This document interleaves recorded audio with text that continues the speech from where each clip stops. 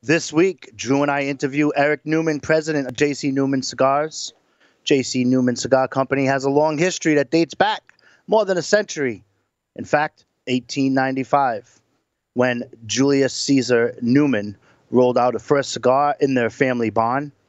From their humble beginnings as a one-man cigar factory, they've survived and prospered through the Roaring Twenties, the Great Depression, 2 world wars, the Cuban embargo, excessive taxes, smoking bans, and the rapid consolidation of our cigar industry. And, hopefully in a few months, COVID-19. Visit jcnewman.com. And later on in the show, at Stogie Geeks episode 327, our Stogie Geek stick of the week is the Plasencia El Model Fuego. We're going to talk about it. Stogie Geeks 327 starts right now.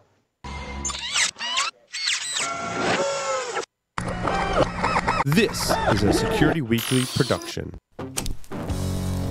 Broadcasting live from G-Unit Studios in Rhode Island, it's the show where cigars burn slow, ashes fall fast, and cocktails flow steady. It's the Stogie Geek Show. Welcome, everyone, to the Stogie Geek Show. Joe and I are already silly. Oh, yeah. Joe Hozempa, a.k.a. Joe Hollywood, is here with me in studio. I'm fired up. And Havana Cigar Club, located in Warwick, Rhode Island, is a great place to enjoy a drink and a cigar. Stogie Geeks listeners can find a $5 off coupon on our website by clicking the HCC logo. Confidence. Confidence isn't walking into a room with your nose in the air, thinking you're better than anyone else. It's walking into a room and not having to compare yourself to anyone in the first place.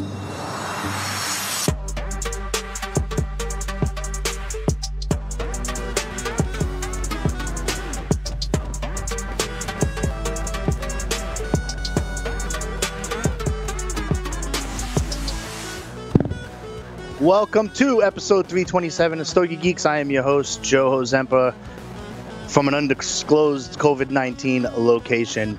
Today, Drew and I have the opportunity to interview Eric Newman, president of J.C. Newman Cigars.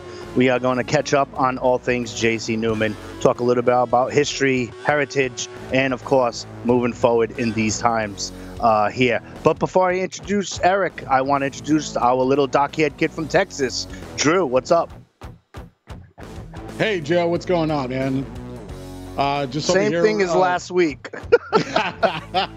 Yeah, same here, man. I'll tell you, I'm excited. We got Eric Newman from JC Newman on, and I went and got my jersey out of the closet. I got a lot of jerseys, by the way. So I got my old Buccaneers jersey out because I know he's out of Tampa Bay, and you know, I'm just excited. So Tampa Bay's got a gift this year. Oh man, tell me about it. It's going to be crazy. I'm sure we're going to talk about that too, for sure. But I want to welcome Eric to the show. Eric, how you doing, sir? Great, thank you, and thank you for sending all your Patriots to our team. It's been 18 years since we've won a playoff game, and our future is now. So we are going to take care of Mr. Brady and Gabrowski. So thank you. Yeah, absolutely, and there might be some more following over there too, because when you talk about chemistry in any business, and let's face it, of a team, a professional sports team is a business as well. And when Gronkowski goes down there for fun, quote unquote, and Tom and Rob have fun on the field, spectacular things happen. That's just my prediction, but it is what it is. We're gonna see, for sure. It's been a long time since we've had any fun at Raymond James Stadium here in Tampa, so we are due. We are overdue, so thank you. You are overdue, for sure, absolutely. Want to get a chance to talk to you a little bit about J.C. Newman Cigars, your role as president, if you want to get into a little bit of the family, talk about that. And then obviously, you're the oldest cigar factory here in the United States, very rich in history. You have a lot of things happening, all pre-COVID-19. You have a big restoration and renovation project. You're turning The goal is to have that be a walk-in tour as well, so people when they're in the area can go down there. I've been following you in your social media. Looks like you've dug up some pretty cool artifacts during that restoration and renovation effort there. And then I want to obviously get into how business is now, and you guys survived the Great Depression, few world wars, Cuban embargo. I'm sure you will survive this too. So welcome to Stogie Geeks, and if you could start with any of those topics, that would be awesome. Well, thanks, Joe. You read our byline about all the challenges we've had. This is our 125th year in business, and we've had a lot of challenges. About 100 of those years have been challenges. One area we did not put in there, we should have added, is the 1918 pandemic of the Spanish flu. We survived that too. I didn't even know I couldn't even spell pandemic until about 2 months ago. But anyway, we got an interesting history. My grandfather was born in Hungary, Austria-Hungary, in 1875. He immigrated to the United States, settled in Cleveland in 1888. Came with his 4 brothers, 2 sisters, his parents, in search of the American dream.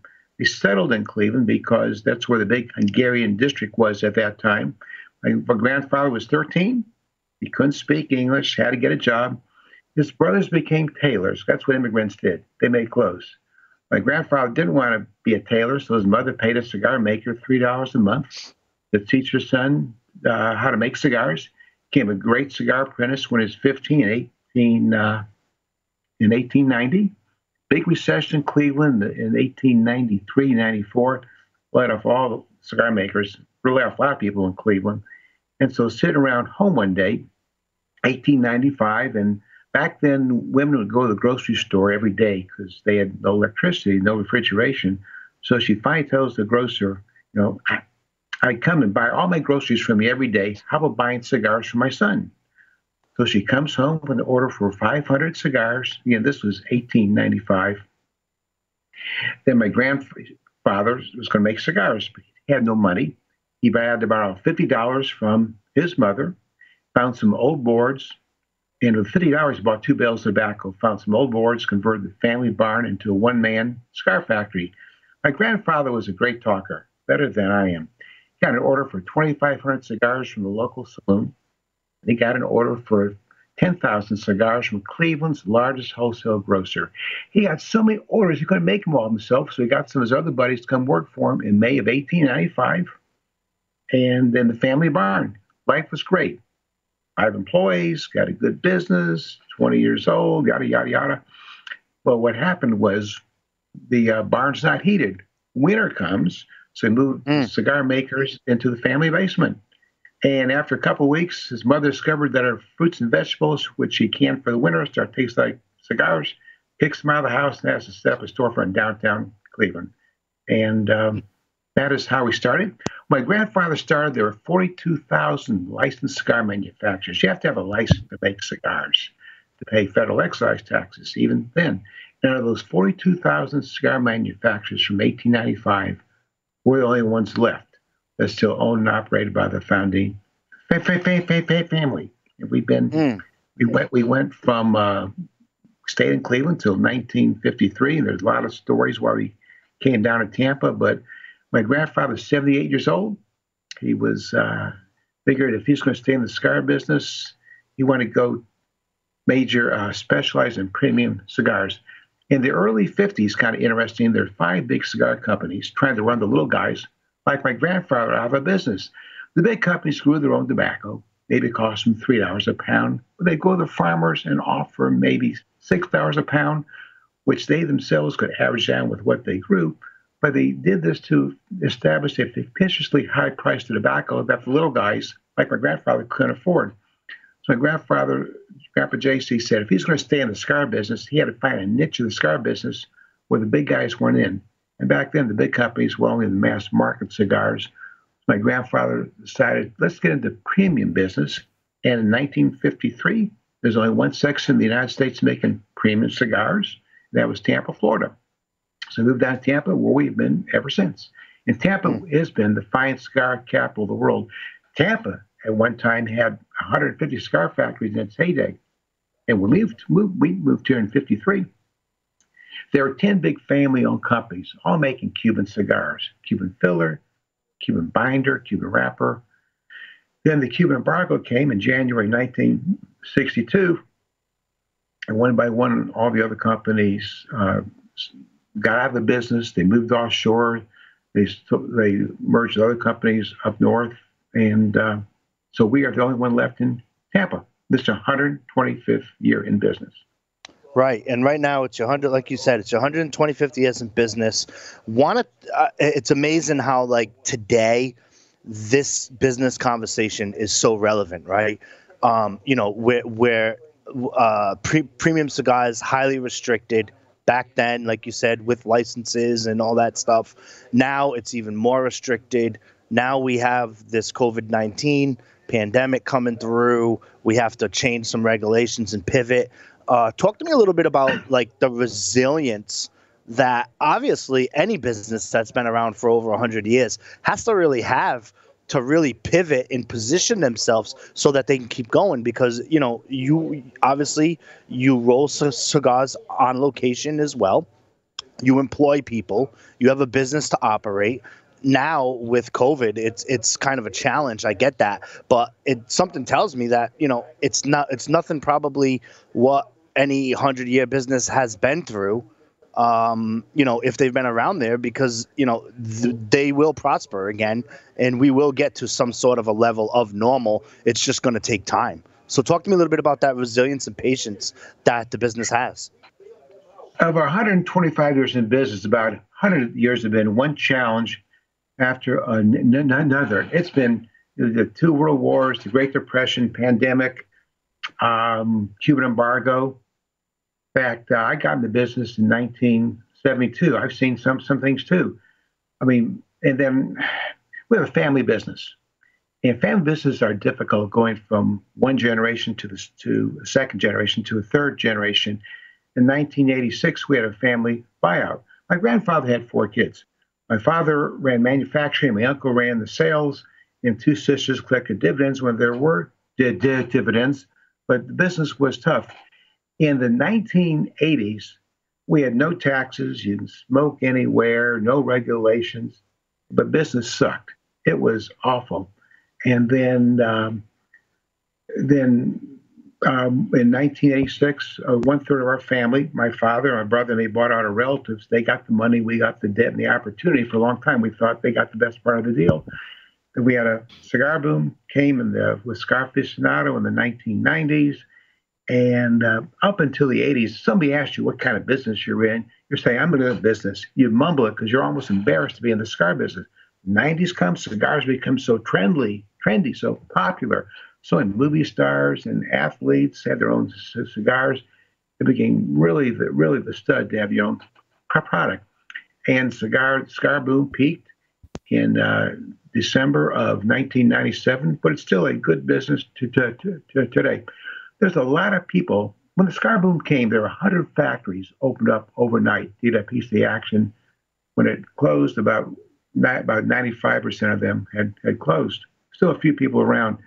These are challenging times for our business. We have smoking bans. People like our cigars. You can't smoke them anywhere. Now we have cigar taxes. We have the biggest cigar tax ever in history of biggest tax in history of American business. When I got in the business, there was a 2-cent cigar excise tax on cigars. Now there's 40 cents. That cigar you're smoking, Drew, is the 40-cent excise tax. That's the first sale. So it's been, and now we have FDA regulations we've been battling for 10 years. And I was telling some of these people that have gotten the business the last 25 years, they complain about how tough this is. This is not tough. I mean, sure, we got the smoking bans and the taxes and the FDA, and now you got this coronavirus, but we got a business. If you have a business, you can figure out how to make it go. Back in the 80s, there was no business. Business was very poor back then. So we're adjusting. I think the reason we've been able to stay in business as long as we have, we've been able to embrace change. And in business to be that long, you have to be successful in any business. You have to work hard. You have to work smart. It takes a certain amount of luck along the way. And we've been very fortunate. In 1986, we formed a relationship with the Carlos Fuente family. And they started making our La Unica and then Cuesta Rey cigars in 1986. In 1990, we started to distribute Arturo Fuente cigars around the country. In 1990, Arturo Fuente was not a well-known brand. Our strength as a company, we always had a good sales and distribution. We never had our own handmade factory up until about 10 years ago. The Fuente strength was they made the best cigars in the world. They still do in the factory in the Dominican Republic, but they sold their cigars through brokers. So we formed a partnership, which now is Arturo Fuente Cigar Company. Used to be Fuente Newman. We distribute Fuente cigars all over the country. So even to this day, the Fuentes can focus on what they do best, make cigars. They make our Diamond Crown and their Fuente. And we can do what we do best, is get them out in the marketplace. Of course, now, here we are, probably the biggest challenge we've had in quite a while. But with this COVID-19, I think about 80% of our smoke shops are either closed or they're working restricted hours. Some are going to the curb service business, which makes it difficult. They're still trying to figure out how that works. The online people are doing quite well. Liquor stores are doing well. It's evidently all the bars have closed, so people still have to drink. So people are going to liquor stores. But it's been a challenge. We've been resilient. This is what the toughest thing I've seen with this coronavirus. There's one difference, though, between this challenge and all the other challenges we've had with smoking bans and cigar taxes and FDA regulation. We've been fighting FDA regulation, and they could really put us out of business. And we're battling them since 2011. And actually, it's before then when Congress passed this bill trying to regulate cigarettes and smokeless. And they had an agenda to get rid of all tobacco, but they weren't after cigars at that time. They were concerned with youth access to tobacco and health consequences. And kids don't smoke cigars. They don't smoke premium cigars. And it's been proven that as far as health is concerned, the average cigar, this came from the FDA studies themselves, the average cigar smoker, not you guys, but smokes 1.6 cigars a month. As such, there's no increased mortality of smoking cigars. We're not smoking. Kids don't smoke them. So, but we're still battling all these issues. But this coronavirus is a tough one. But at least the old days, we're battling all these other issues, FDA and smoking bans. It's all about ourselves, all of the premium cigar industry. We were just us against the world. If we went out of business, they would say, good luck in life. But now with this coronavirus, it's just not only our small business, our industry that's getting affected. It's the whole friggin' small business, the whole country, the whole world. So I think government's trying to find ways to get us back on track. But if it's just us, we'd be screwed. But I think I've been an optimist all my life.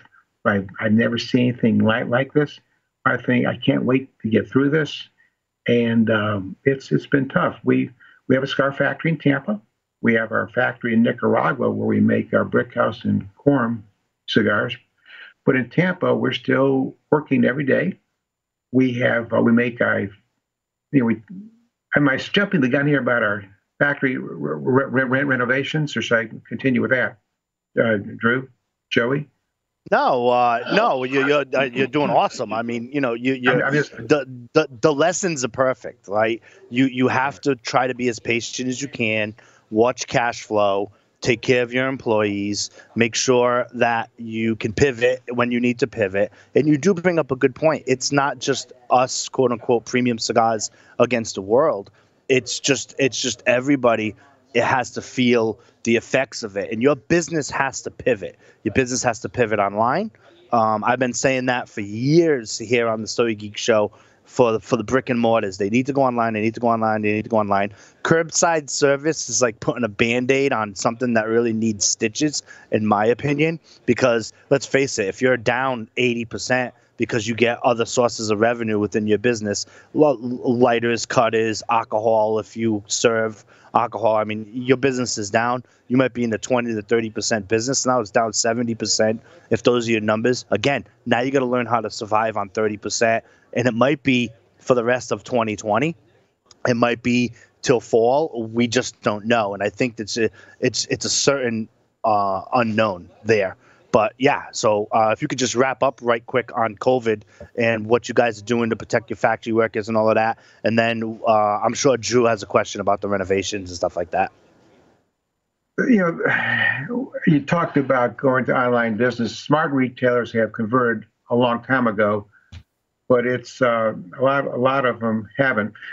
But we're taking care of our workers. During the Great Depression, 1932, when we were in Cleveland, when General Motors had a plant there, they closed for 2 years. My grandfather ran 2 shifts, making 2-cent cigars. Didn't make any money, get people employed. I met with our employees about our workers last week before that.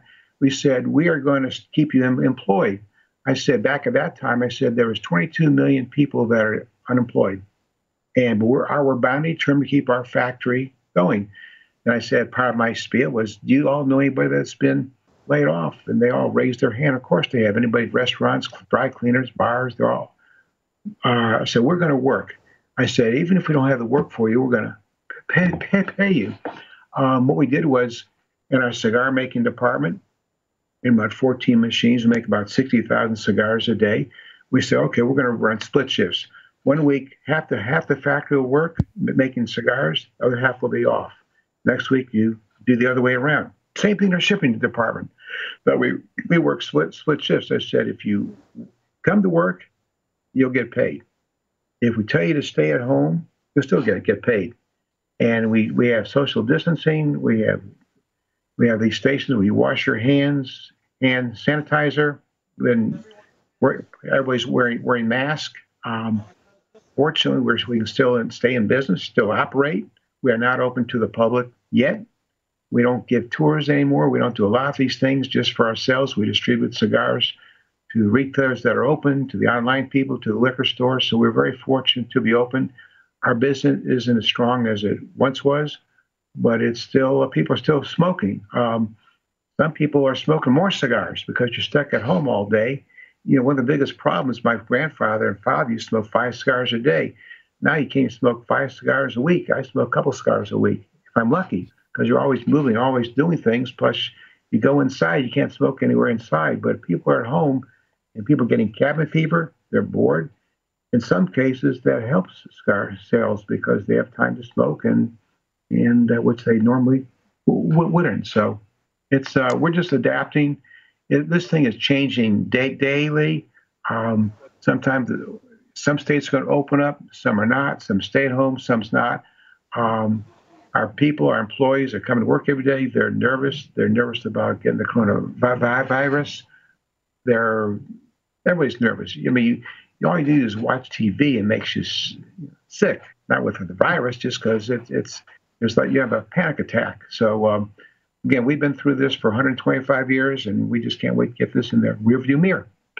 Yeah, absolutely. I mean, your methodology with doing split shifts, the banking industry is actually utilizing that as well. So you have like an A and B shifts, week on, week off, or 2 weeks on, 2 weeks off, and or whatever the cadence is.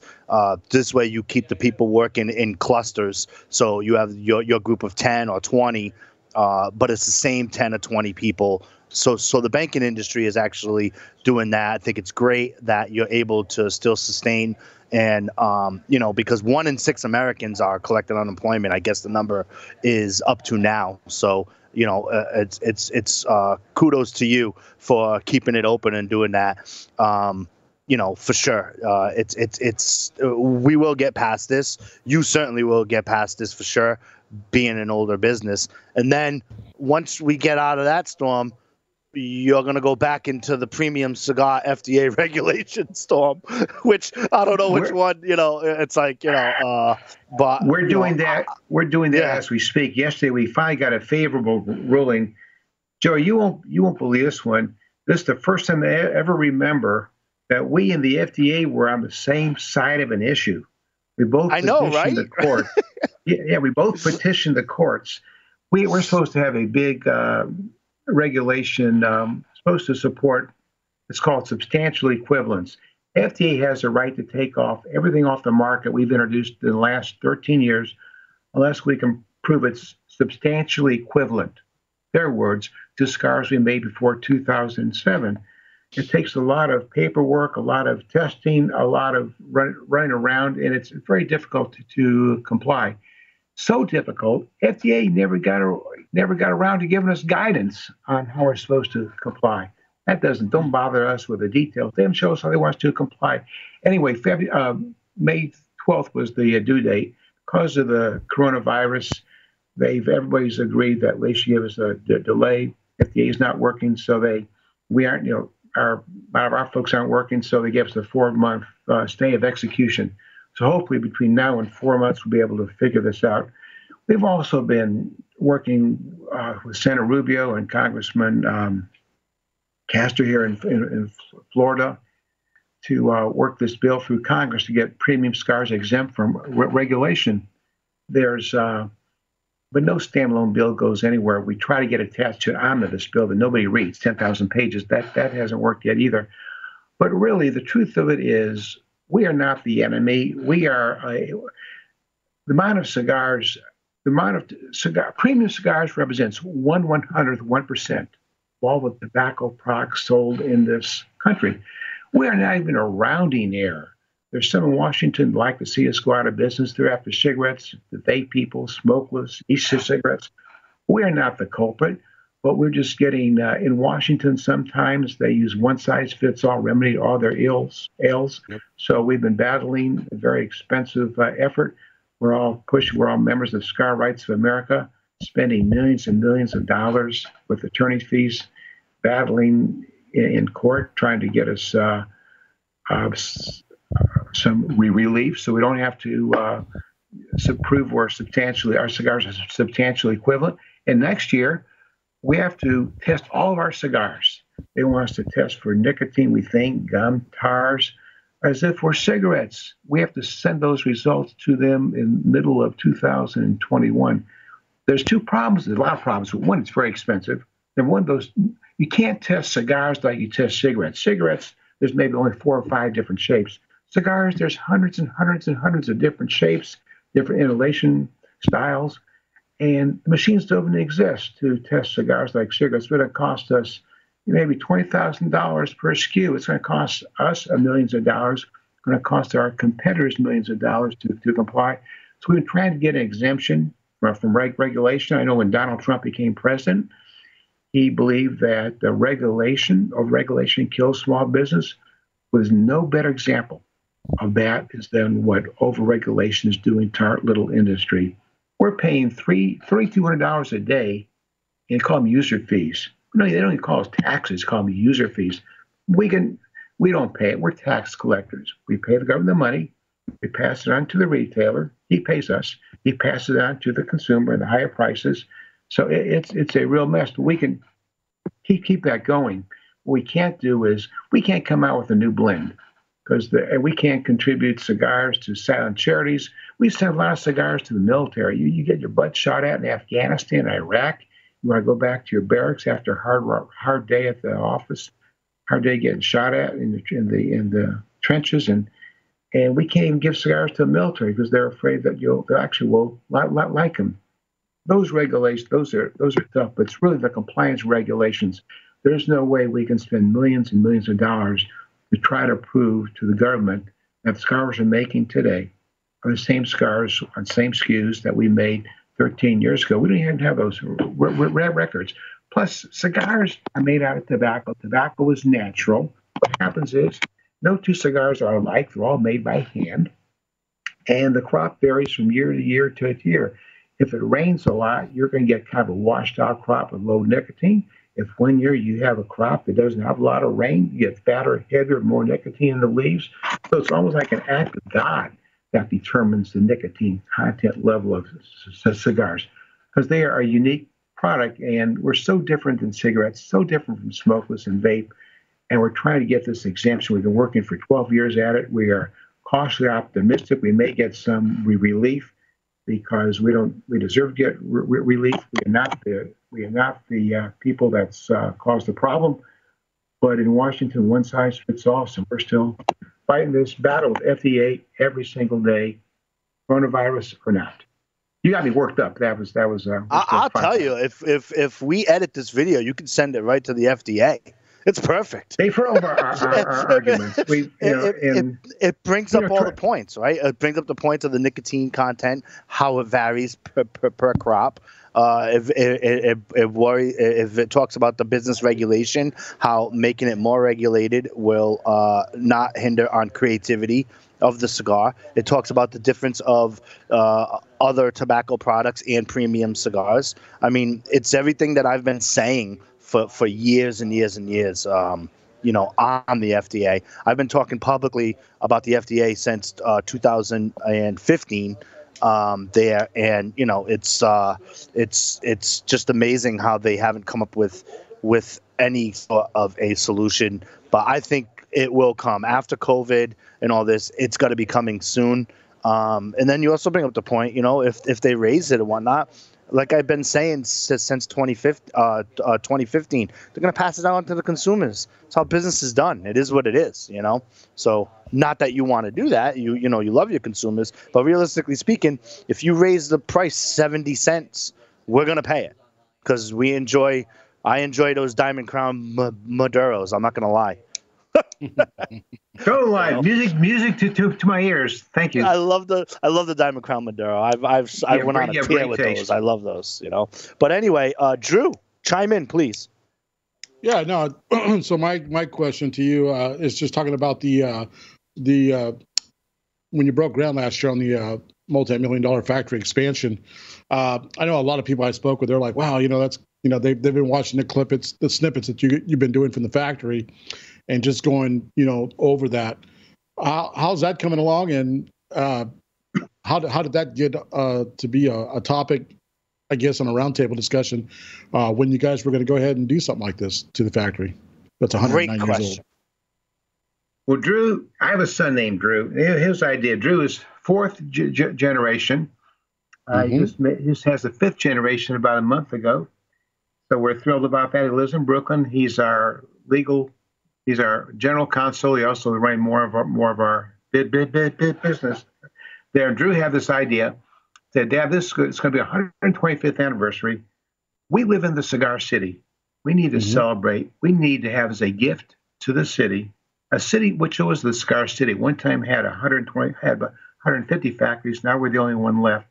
Let's showcase our factory to bring cigars, to showcase what cigar making was all about in its heyday. So our plan was to turn our factory into a tourist attraction, to be the premier cigar destination in the United States. We have a factory in Nicaragua. A lot of people go visit Nicaragua, Dominican Republic. It's hard to get to Managua and Santiago. Here you come to Tampa. But what we are doing is we want to turn our factory into the destination like the Bourbon Trail is in Kentucky. Yes. You walk into our factory, it's like walking back in time. We're making cigars the same way my grandfather made them on old antique cigar, hand-operated cigar machines made in the 1930s. We're also making cigars by hand. I have a brand called The American, which is another story, which maybe we will get to. Basically, what our renovation consists of, we're tripling the size of our museum on the first floor. We're going to put a factory store also on the first floor.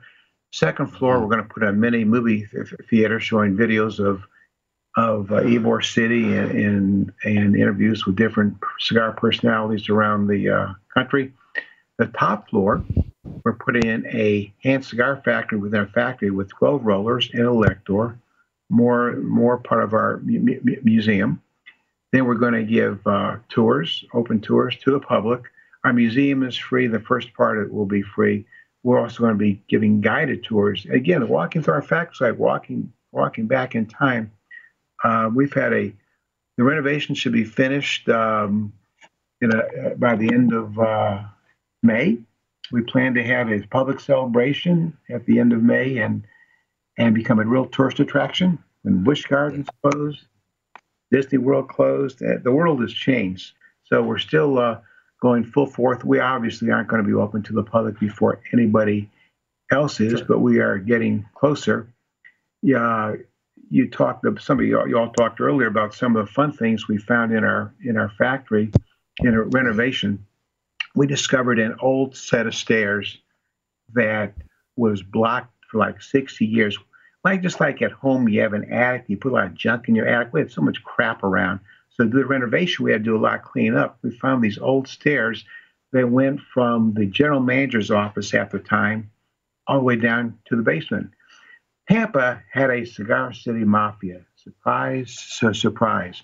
In the 1930s, a lot of cigar factories, every factory got robbed. When it was your turn to get robbed, you just took it like a man because it was just your turn. You don't want to piss off the mafia. All the cigar makers back in those days got paid in cash, and life was tough. The fact we moved from Cleveland to Tampa in '53, people that owned the factory originally were the Regensburgs. They had built some secret stairs, so we had. So if they were paying out the money in the main office there, and they started to get robbed, they run to the next room, open up some stairs, go down all the way down these stairs into the basement, and go around the corner and go to another vault, and they hid. And we uncovered those stairs. That's going to be part of our museum tour, and it's kind of cool. And you can go down the stairs too, but we didn't even know it was there. There's so much lore in this history of Tampa, and it's like any old town. A lot of stories, a lot of fun, and we can't wait to show it off. You have to come see it when we're finished. Come see it when you're able to travel, and hopefully that won't be too far in the future. Oh, yeah. That's what I was telling Joe late last year. I said, can't wait for this renovation to get done and then go down and do a segment down there with y'all and just and showcase the new factory. So we have been talking about that for sure and getting down to Tampa. I go down to Fort Lauderdale or Pompano Beach every year for one of my 2 family vacations, or I go to Hilton Head as well. And this year I had planned in the fall to get down there as well, but we're gonna have to see with travel and all of that stuff. But if not, then definitely when restrictions allow us and all of that stuff, I'm certainly gonna take the trip down there. Totally. I love old office factory buildings. When I had my first advertising agency, we actually were part of a restoration project and all of that stuff. Totally love like that whole scene over there, and how when you're doing restoration or renovation, you find so many cool things from. It's like opening up a time machine. So I can't wait to go. Yeah, I was going to say the new stuff too, Eric, is going to be exciting for, and I think a lot of educational as well for people to go down there and check out the new rolling gallery where they can see the handmade cigar production there, live and understand tobacco, understand, the intricacies of rolling a cigar and not only that, but what is added to the cigar, that's all natural. And so to that, I look forward to seeing that as well. And I know a lot of people I've talked to, they're like, it's definitely going to be a destination to go to when we go down to Florida.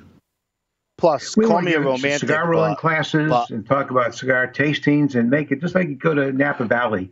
You sample the wine and but this you make cigars. You can't make wine. You make cigars. It'll be an education all the way around. Yeah, call me absolutely. Call me a romantic. When I did pre-Stogie Geeks, I had a cigar radio show called Cigar Club Radio. It was here in the Providence Metro, and every event that I did with the radio station, you couldn't smoke in the restaurants, right? But I always had a cigar roller on premise, just rolling the cigars while I was on the radio. People would come down and get their cigar and then do that there and then kind of see that visual presentation. We talked about it on the radio, him rolling the process. We had to use I actually had to use a translator.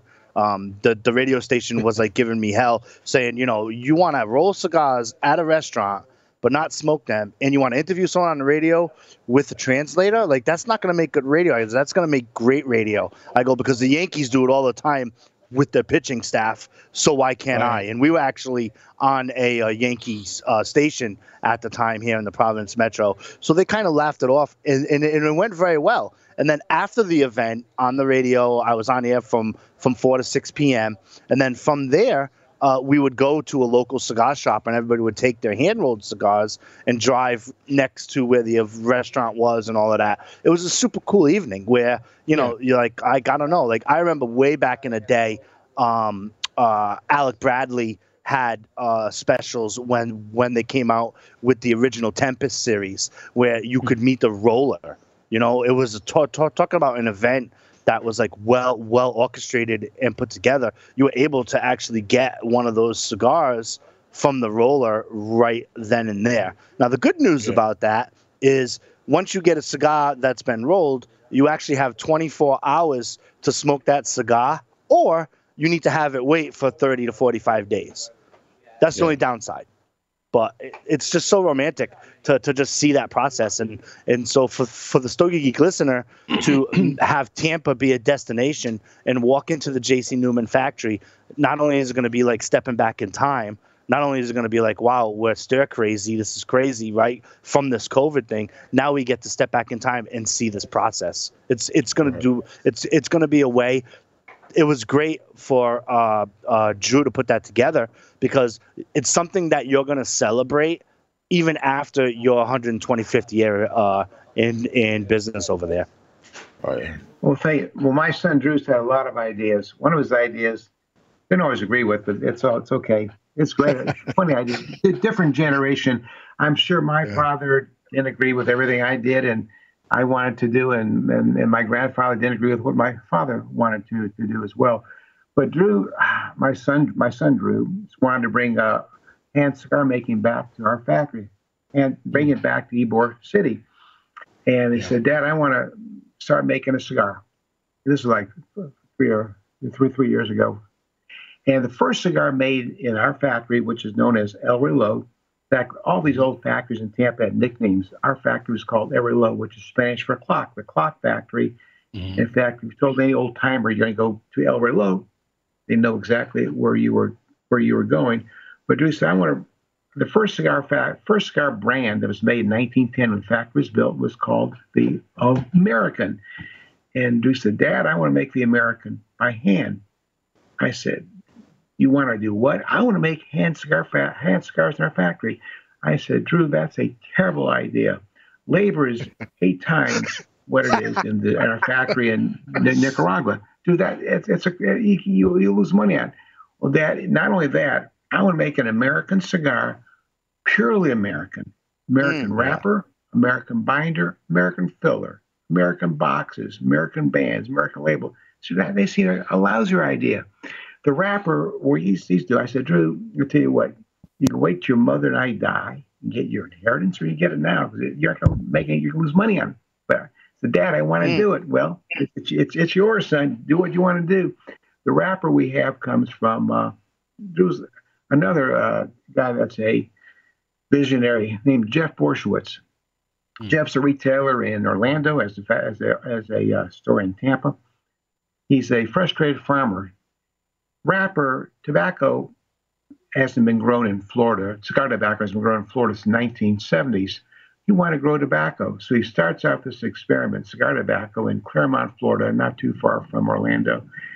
And this eventually became the FSG filler. FSG, as I think Drew Estates has a brand called, makes some form of FSG. They get the filler, but we get the wrapper, the outside leaf. And it's a wrapper for our American cigar. We use Connecticut broadleaf binder, but there was no long filler grown in this country. So we got the Mennonites in Pennsylvania to grow some tobacco for us. So that is the heart of our tobacco. With Jeff's wrapper, Connecticut broadleaf binder, Mennonite grown Pennsylvania filler. It's called the American. Sells between $16 and $20. We have 2 rollers now. We each make 100 cigars a day. Most cigar makers around the world are paid on a piecework basis. The more cigars you make, the more money you make. Because it's hard to make handmade cigars when we don't have a real handmade factory. So our cigar makers have to sort the tobacco, select it, case it, strip it. So I tell you what, you teach our rollers, you make 100 cigars a day, and that's it. So your incentive is to make 100 of the best cigars, not the most cigars. And they've done that. The cigar boxes. I mean, we get cigar box made for $5 in Nicaragua.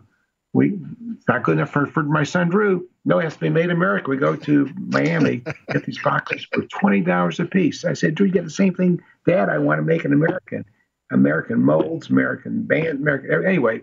And we're going to expand upon that. But when we finish our cigar factory up on the 3rd floor, we'll get more rollers and we'll get that in operation. But we're still making 200 cigars a day, called the American. It's such a lousy idea. It's a great idea. But it's a different world out there.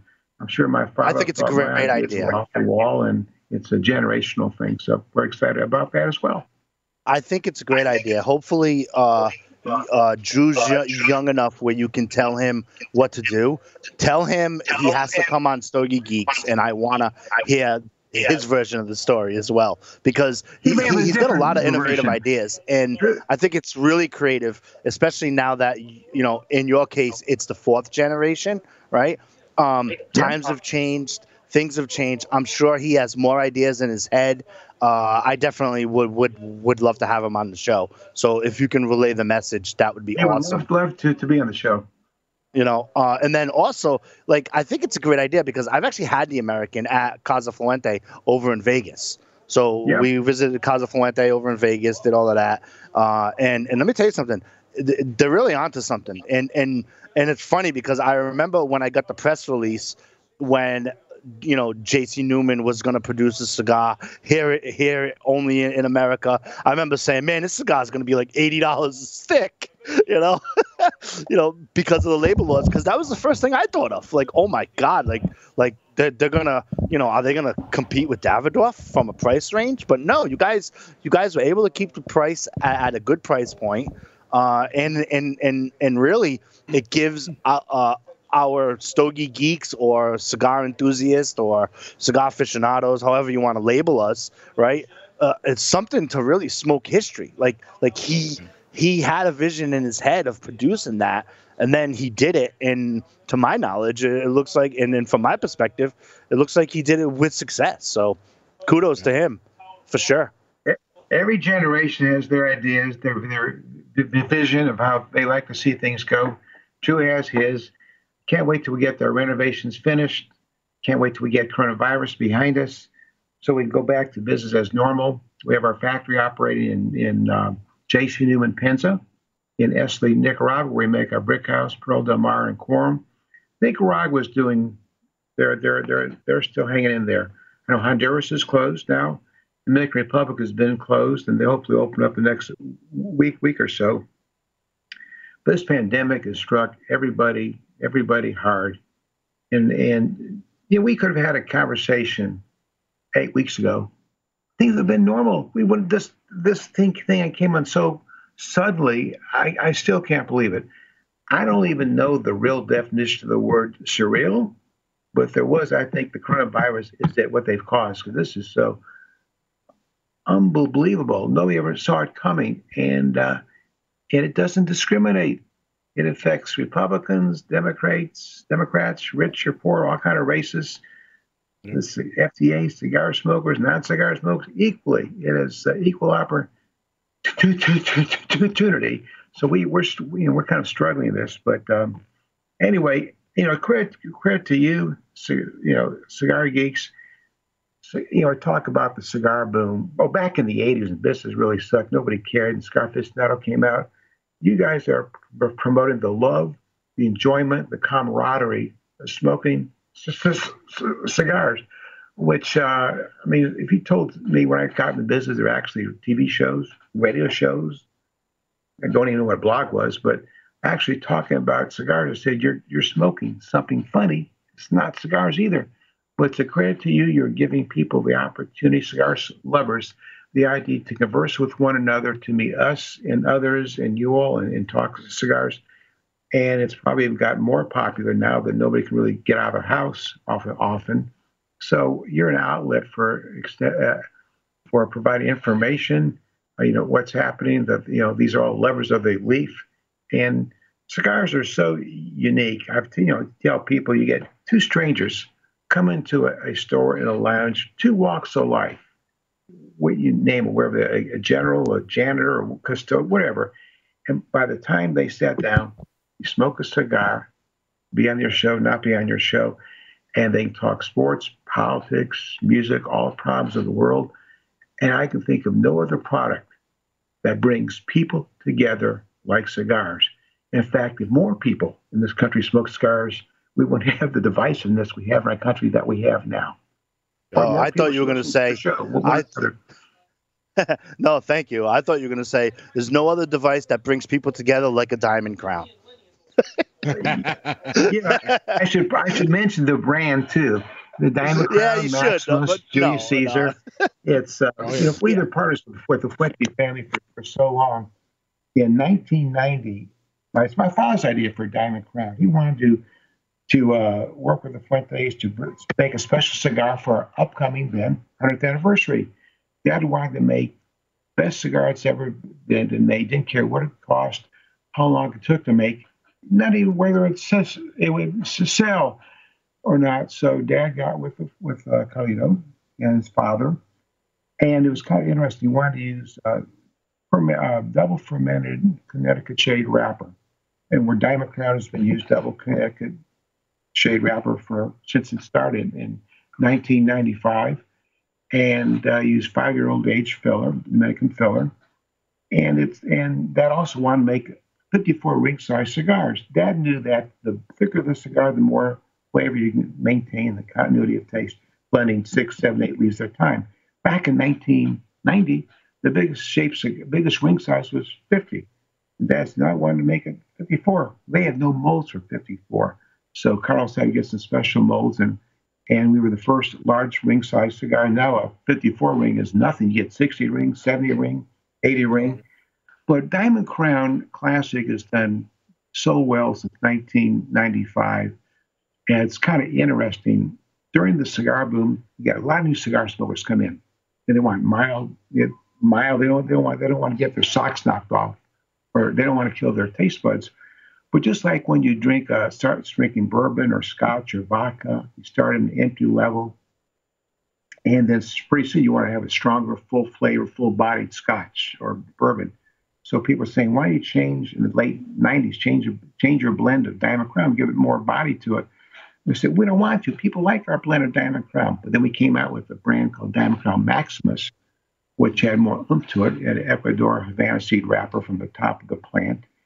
And in 2010, in honor of my grandfather's 135th birthday, came with a brand called Julius Caeser, which has a lot of flavor as well. Julius Caesar was my grandfather. But Diamond Crown is the same cigar now it was 30 years ago. Life has changed. We used to use a lot of Connecticut shade wrapper. Connecticut. You try, you're from up there. See the cheesecloth. Now there's very little Connecticut grown tobacco because people found out you can take those seeds, take them to Ecuador, have Connecticut shade tobacco grown in Ecuador, kind of looks the same, doesn't taste the same, and a lot of our competitors have gone to Ecuador because it's cheaper. But since we in the Fuente start our businesses based on the real Connecticut shade wrapper, we're keeping the Connecticut wrapper as it was back 25 years ago. So that we think that's one thing that makes Diamond Crown special, the real deal. It's hard to get, and a lot of our competitors have shifted to the cheaper tobacco, but we're keeping Diamond Crown right where it is. It's interesting. You ever heard of J&R, Lou Rothman? Basically, I tell you, are we over? Can you tell the story? Well, yeah, tell the story. Go for it. Okay. During the cigar boom, life was crazy. We had Big Smokes. Remember, Big Smokes, Cigar Aficionado used to have them. There used to be 9 or 10 a year. Now they only have a couple left, but at heyday, there's 9 or 10. And there was a Big Smoke in New York every May. And my father and I would fly up there with my brother, and we always go first to see our biggest customer, who was Santa Clara, J&R. So a fellow named Lou Rothman. And this was like 2002. we go visit, we have sell cigars to Lou. Lou says, I have a factory in Nicaragua. How about I buy cigars from my factory? I says, no, Lou, we're here to sell you cigars, not to buy cigars. No, you should buy cigars from my factory. So, okay, we listened to them, couldn't say no to big customers. So we kind of said, okay, we'll give you an order, but we couldn't find a brand. We believe in brands. And to make any cigar, make any product go, you need to have a brand. So back 20 years ago, we used to have these trademark registries where you could get a look at every trademark in the country of anything before there was the internet. And every time we found a brand we thought we'd have a good name for a cigar, the name was taken. One day I saw the word Quorum. I thought that'd be a great name for a cigar. But look, it was taken. So my brother's talking to Lou Rothman and said, we want your cigars. We can't find a brand. We said, for instance, we want to get Quorum. And Lou Rothman said, well, who do you think owns that brand? And we said, we don't know. He says, I do it. I'll sell it to you for $1 a year if you just make cigars in my factory. He just want people to buy cigars in his factory. So we started up an operation. We started buying cigars from his factory in 2003, a brand we made there called Quorum. And the brand got bigger and bigger and bigger. And we got concerned that some of our competitors who did not have a factory in Nicaragua would buy that factory and either quit making cigars for us or they'd raise the price so much we couldn't sell. So in 2011, we built our own factory, brand today called J.C. Newman Penza in Esteli. At Quorum, there we make our Brick House, Perla Del Mar, and Elba Baton cigars. And we have about 800 employees in our factory in Nicaragua. We have about 130 in Tampa. And again, the labor in Tampa is about 8 times what it is in Nicaragua. And then we're still doing, Fuente are making a Diamond Crown cigars for us. We're still selling cigars for Fuente. So it's been quite a ride. The world is changing. It continues to change. I feel bad for our retailers today. Some of them either are closed or doing that curbside business, and you're right. Curbside, some are doing pretty well. Some of them quite haven't figured out. One of the smartest people in this industry is a guy named Dave Garofalo. Owns 2 guys smoke shops in New Hampshire. Absolutely. Oh, yeah. Mm-hmm. He's a beast. Yeah. From Rhode Island. He's the beast of the Northeast. Yeah. He is. He's a sweetheart of a guy. Said, hey, you should write a book on how to run a curb service. He did write a book. He did write a book. He did write a book. It's called David and Goliath. Goliath. It's funny. He wrote his book, all these ways to promote cigars, and he got like 95 different ideas. And his editor said, 95 is good enough. Not good enough. You need to make it 100. And Dave said, give me an hour. Came back with an hour. Here's 5 more. The guy's a genius. And he is an inspiration to the cigar industry, all of us, because he thinks outside the box, doesn't take no for an answer, politically connected, and very special guy. I wish we could clone him. And he's got so many great ideas. Every problem out there he turns into an opportunity. I mean, one of my favorite Dave Garofalo stories. Everybody was after all the cigar people to donate for silent auctions, donate for charities. We're all given to charity. Only Dave Garofalo could find a way to make a donation to a charity good for his business. What he did, he would raffle off cigar seminars, cigar tastings in his store, and maybe it's worth a couple $100, whatever. He'd give to them, give people cigars. People never smoke cigars. Come to a store. How do you cut? How do you light? How do you smoke? And 9 times out of 10, they became customers. I mean, only Dave Garofalo gave another idea, made $100,000. But you know how you go into most stores, everything is rounded off to 95 cents, $5.95, $6.95, $8.95. They get 99 cents instead of 95 cents. You make $100,000. He does. He makes an extra $100,000 a year by rounding off to 99 cents instead of 95 cents. And nobody says a word, of course. I mean, that's no, absolutely. I actually know a few humidor managers who actually tell me off record that, like, when they speak to Dave Garofalo about their humidor management and all that stuff, how his advice is just amazing. I've had a bunch of managers, just talk to me in general because, I have a couple down south. I have a couple here in the Northeast, a couple in the Midwest that kind of, check into Stogie Geeks and give, a kind of like a barometer as to like what the environment is like. And multiple times they've had said talking to Dave Garofalo is a smart move. And I agree. And not for nothing, even if you're a small retailer, I mean, look up Two Guys Smoke Shop over in New Hampshire and give them a call and say, hey, I got a small shop. Well, I'm in the middle of COVID. I got to get to some sort of level. To my knowledge, he would definitely take some time out or at least point you in the right direction. He's a super nice guy. For sure. Absolutely. Drew, do you have a final question for Eric? No, just like I said, going back to the renovation, like I said, the experience for what's coming up in the future, sooner than later, it's phenomenal. I mean, just the rolling gallery, the aging rooms, the tobacco storage, and then also, I mean, something that I actually, when I read the article about late last year, I believe it was talking about the company plans to have a raised podium for a lector to read to the rollers, just like the cigar factories used to do back in the old days, which I didn't know what that was. But that seems pretty cool. Is there something you can touch on that, Eric? So back in those days, the lector would read the news of the day. They read books. The cigar makers are pretty much uneducated. That's how they got their education. And making cigars could be a mundane job after a while. But they would read the newspaper. Everybody wants to know what's going on. That was the lector, the reader. And again, my son Drew said, "Let's build a lector stand, and we'll get a lector. Maybe not every day, but once we get the business up and going there, he wants to bring back the way it was 100 years ago, and bring sounds back like he's a smart boy, and just the way it was to show people the way it was done, and we're still doing it today.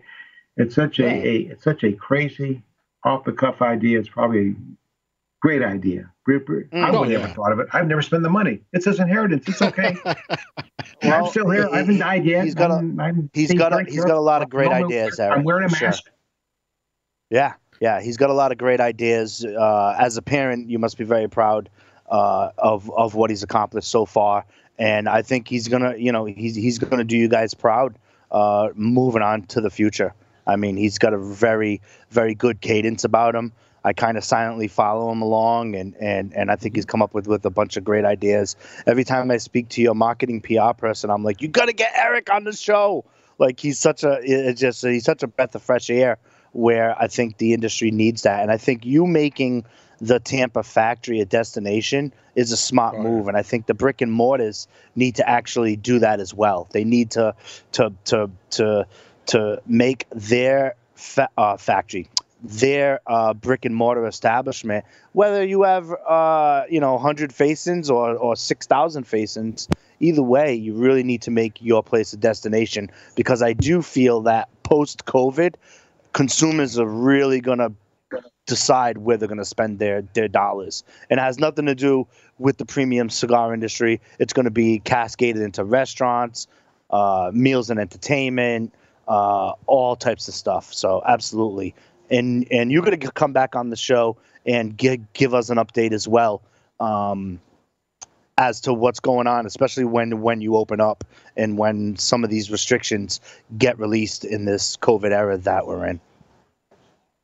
Well, see, if I ever go to Esteli to visit a cigar factory tour, I think Drew Estates gave great tours. My friend Nick Perdomo has great tours. It's just a pain in the butt to get that down there. But it's not easy to get to Tampa. Hope you get the real cigar experience in Tampa. Cigar Cafe go to another country, and we invite everybody to come to visit us.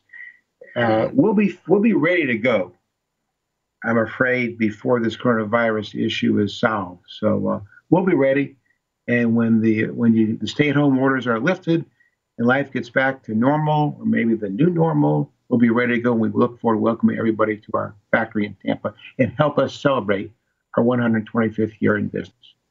Oh yeah. Sure. And the next time we get you on, I want to take some times and talk about the brands. I'm really into these quorums as well. I'm not just a Diamond Crown consumer as well. I like the Julius Caesar, but that Diamond Crown Maduro is really something special, at least for me. I really enjoy that stick. It goes excellent with a Bloody Mary. I have proven that many times here on Stogie Geeks. Well, Diamond Crown Maduro is uses a Connecticut broadleaf wrapper. That's what they make for us with the Connecticut broadleaf, where Connecticut shade has become like a dinosaur in Connecticut up there. As fewer and fewer farmers are growing that shade tobacco, Connecticut broadleaf is very popular. So you have good taste. Don't tell my son, but when I talking to my son Drew about going on your show, he said, Dad, you got to talk about brands. No, you don't. Too many stories, but not even the brands. But next time we come back, we'll say, Drew, you come back on the show and you talk brands. Yeah, honestly, Stogie Geeks, I love to talk about business, and sustainability of the business. Because if you don't talk about sustainability of the business and you don't talk about that, brands is secondary. Building a brand is fun, right? Doing logos and doing all that stuff is fun. But if you don't build awareness of the business and concept of the business, it doesn't matter if so many people like your brand. They are equally important for sure. But I mean, having someone like you who's been obviously in the business for a long time and third generation, I'm so happy that we were able to get this interview.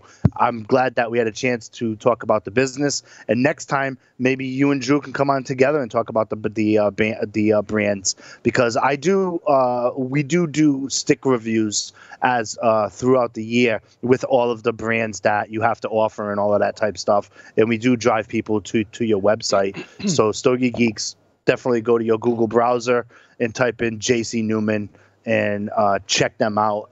They make a lot of super cool brands. If you sign up for the newsletter, you can get updates as to how the renovation process is going. You have a kind of spotlight shadow box, I think you call it, video series as well that you guys are doing, which definitely keeps the consumer in tune as to what's going down over at the factory. So kudos to you for that as well. First time last week. What happened is we have an old museum, and we had like 14 or 16 shadow boxes. And I used to give tours in our museums, and I know all these stories. I said, before you destroy our old museum, before we built a new one, somebody there video me telling stories, because once it's gone, it's gone. One day I may be gone. So they did that.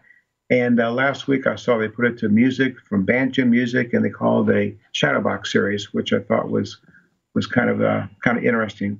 I think it's a great idea. It's a great idea to live the legacy, for sure. Yeah. One more point I'd like to bring. It's not even brands. Something that's we're very proud of, and the 20s are very, very proud of. In around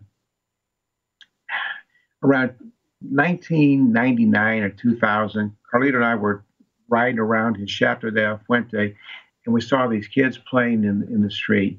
And he explained to me that there's not enough schools in the Dominican Republic. There's schools that are on double session. They should be in school. This is during school session. And that wasn't really good. So we said we went through a cigar boom. And we need to thank the people of the Dominican Republic for growing the best tobacco, making the best cigars. But let's do something. So we're going to build a wing on the local school so the kids can go to school. We went a little further, and we saw some girls carrying jugs of water on their shoulders. And I said, Carly, what are they doing with the water? He said, you won't believe it, but most of these little huts have no water in their homes, shacks. And the kids have to walk as much as 2 miles from the river to bring water to home. And even then, the water's not fit to drink. So that's not right. We should give them clean drinking water. So Carlito and I in 2000 had this vision. We had a school of clean drinking water. And then Carlos met a fellow who runs the largest humanitarian organization in the Dominican Republic, told us about our gringos idea about this, like wing on a school. Said, you don't want to build a wing on a school, then become part of the government. You want to build your own school. So with a lot of effort in the early 2002, we started a Cigar Family Charitable Foundation. We bought 23 acres in one of the most impoverished areas of the Dominican Republic. Then in September 6, 2004, we opened up our primary school. Great day. We had opening days. We had 800 people there, the media, the politicians, the parents. Everybody thought it was great. Grades pre-K through 8th grade. About 4 months later, Carlito called me and says, we have a problem in our school. I said, we can't have a problem. Everybody loves us. Says the problem is about the 8th grade girls got hold of them and said, we love our school, but the closest high school is an hour away walking. They want us to build a high school. I said, Carlos, we have no money to build high school. Doesn't matter, we have to build a high school. So Carlos and I both together co-signed a loan for $1 million at the Bank of Tampa, which has since been paid off. We built a high school, then a medical clinic. Anyway, that's the heart of our Cigar Family Charitable Foundation. We have like 5,000 students and their families using our project every day. It's called Cigar Family Charitable Foundation. Yeah. That's awesome. That's awesome. That's super cool. And it's a testament as to, again, you see a problem and you do your best to try to solve it. That's what a lot of business owners do. So, right. Eric, I want to encourage you not to be a stranger to the Stogie Geek Show. I want to thank you for your time for appearing here on Stogie Geeks. Go ahead, Drew. Take us out. No, hey, Eric, so I just wanted to put a shout out there on your, so I know there's you guys just kicked off a hashtag Brick House at My House contest. Do you want to touch on that real quick? Our marketing department came up with this. The idea is that you can't smoke in a smoke shop anymore because the lounges are closed.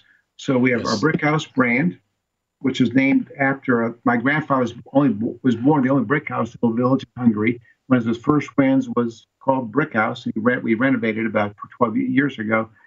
And it's a contest. You can buy a brick house, you buy a box brick house, you get some cool stuff with it. If you you post on social media, on Facebook. It's a contest, and if you're chosen with the best post, you get a prize. And that's about as much as I know about. You probably know more about that than I did.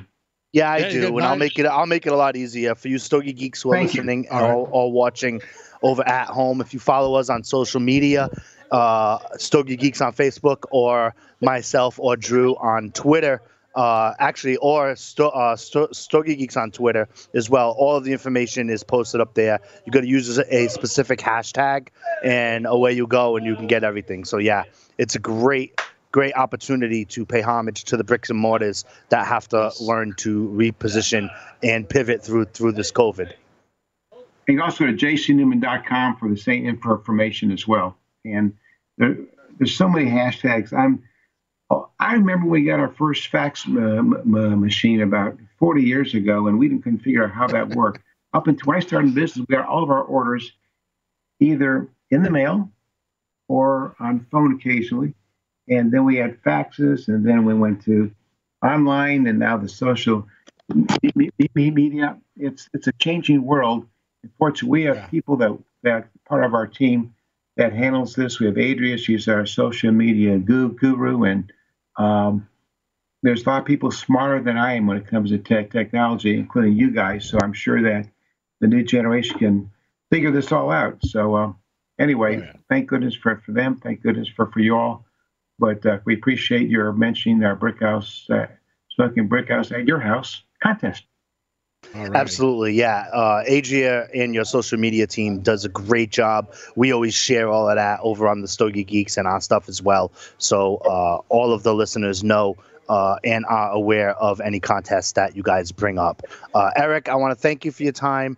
I want to thank you for everything that you've said, for sharing the stories with us.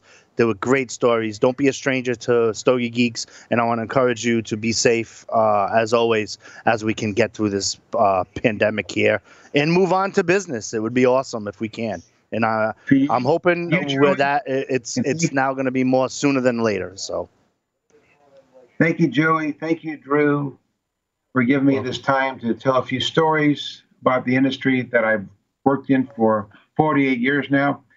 And thank you for sending Tom Brady to us as well. Thank you. There you go. So if Go you've been in Bucks. the industry for 48 years, you must have started when you were 2 years old. There you go. You lie and I'll swear to it. There you go. There you go. Stogie Geeks, we're going to take a quick break. When we come back, we get the stick of the week. We'll be right back.